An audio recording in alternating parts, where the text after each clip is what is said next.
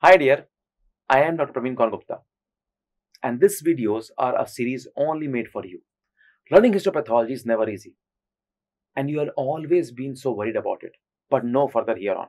So in this series that I'm starting, I'm looking for the understanding of the histology first, and based on the normal histology, I'll talk about histopathology. And not only that, we'll also have the entire features clinically and how to diagnose them.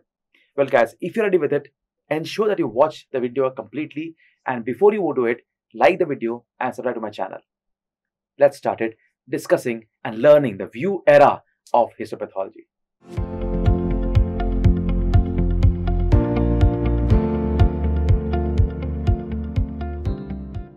In this video, we'll talk about yet another organ, and that is a male accessory reproductive organ.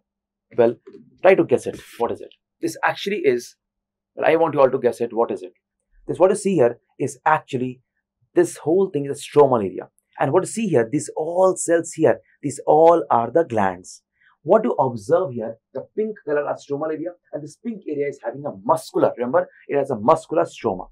This pink color muscular stroma, it responds to the testosterone. And this is a gland, and look at the gland has two-layer epithelium. Now this two-layer is very, very important, guys. This area here has a two-layered epithelium. This two-layered epithelium is very, very important to understand a normal histology of, now did you guess it?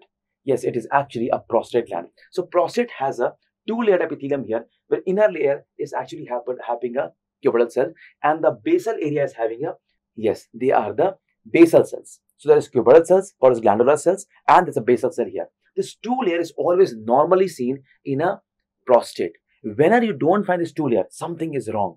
So remember this basic rule, whenever you don't get this two-layer epithelium and the glands, something is wrong. So again, I repeat, this whole pink area, you see this pink area, these all are the stromal areas, and this whole thing is a gland or an acina. This gland, it has a basal layer, in the dark one is basal layer, and the upper area, this area is actually the glandular epithelium. So when you see these two layers, something is right, else something is wrong. Look at this image now. What you're seeing is, in the glands, you see this concretions. It is called as prostatic concretions. Well, what are they? They actually are secretions of the prostate which have actually occluded these glands. What else you see is, you can very clearly see this is a basal cell. This dark one is a basal cell. Do you see this dark one?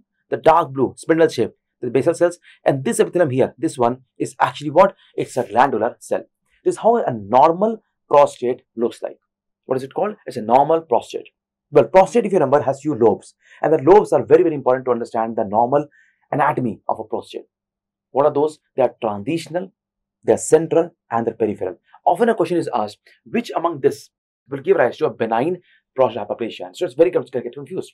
Remember, a transitional zone is just around the urethra. So if this is urethra, the transitional zone is just around it. So because it's around it, they compress urethra, and that is what causes the problem in micturition. It causes increased frequency, urgency, and it also causes hesitancy.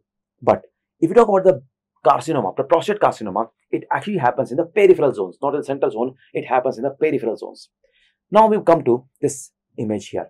Well, first of all, the important thing to understand is it BPH, that means a hyperplasia, or it is a malignancy? I can tell you. The moment you see a two-layered epithelium, please remember, the moment you see two-layered epithelium, this surely becomes a normal. I can repeat, the moment you see a two-layered epithelium, the basal cell and the glandular cells, it becomes a normal. That which normal means not a malignant condition. So this is actually a benign proliferation of the prostate called as BPH. In BPH, what happens? The increased amount of testosterone, it becomes a 5-hydroxytestosterone, and because these stromal cells, this pink area stroma, this whole thing is fibromuscular stroma. This is the fibromuscular stroma. This fibromuscular stroma actually responds to the testosterone, 5-hydroxytestosterone. And when the patient has increased amount of androgen, mostly the 5-HT, they keep on acting on the stroma, and the stroma has decreased apoptosis, and they keep on accumulating. This increased proliferation and decreased apoptosis, the entire thing combination increases the huge number of increase in the glands as well as stroma. So remember, BPH is an increase in gland also, and also increase in stroma. That is what happens in a benign prostatic hyperplasia. If it is asked which lobes it involves, remember it involves the, yes, you get it correctly, it actually involves the transitional zone, because of which it's just around urethra, compressing it and causing various symptoms like increased hesitancy, urgency, and increased frequency. But if we talk about the adenocarcinoma prostate, In adenocarcinoma prostate, the 2-layered epithelium is gone, and that will cause a problem in the peripheral zone, not in the transitional zone. Apart from that, you can classify a adenocarcinoma prostate by, or can grade them by something called as Gleason scoring. A Gleason scoring is rated from grade 1 to 5, and it looks at 2 types. Number 1, what is the majority of the prostate showing, and number 2, what is the minority of the prostate showing.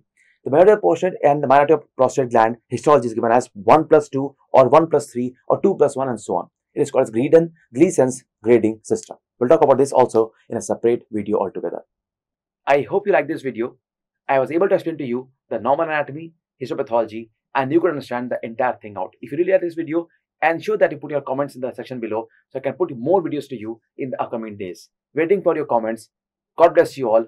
Keep hustling, keep studying, and do the best of your abilities. Bye-bye.